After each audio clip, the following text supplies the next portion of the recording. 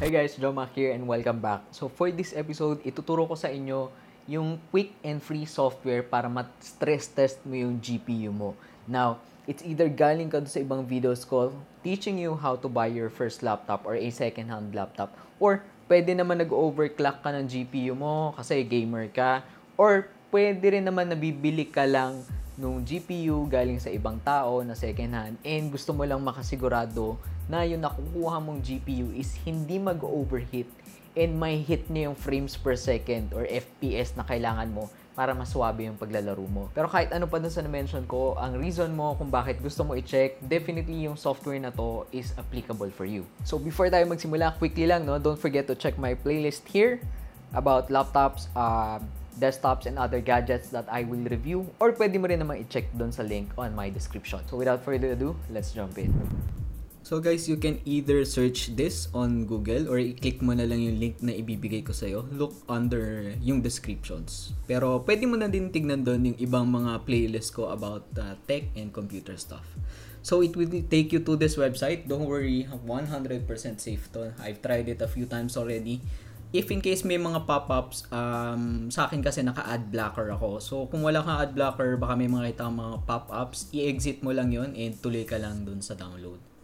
So yung clinic ko kanina, nandun sa bandang gilid, yung kulay green na may download. Tapos nakasulat rate after downloading or something. So yan, of course, installation, depende sa'yo kung saan path mo siya isi-save. But for me personally, gumagawa ako or nagsisave ako ng copy sa ibang mga drives ko, or you can save one on your Dropbox para anytime na kailanganin mo yung file for your other computers or laptops, etc., mas accessible na for you. So we're just gonna wait for this one na matapos mag-install. Yan. Or i-fast forward ka na.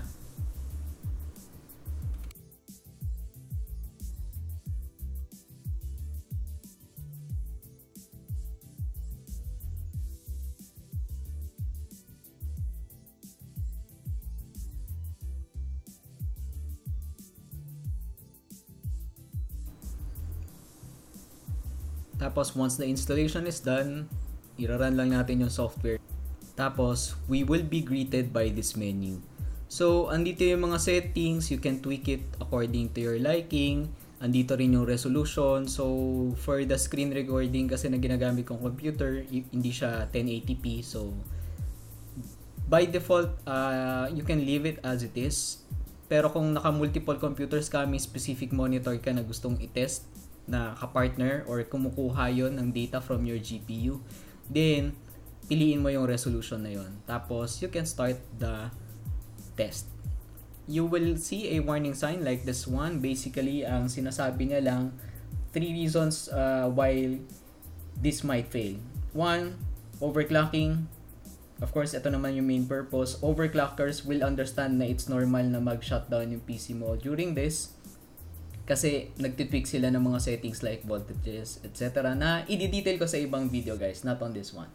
Pangalawa is insufficient PSU, of course, related pa rin sa overclocking.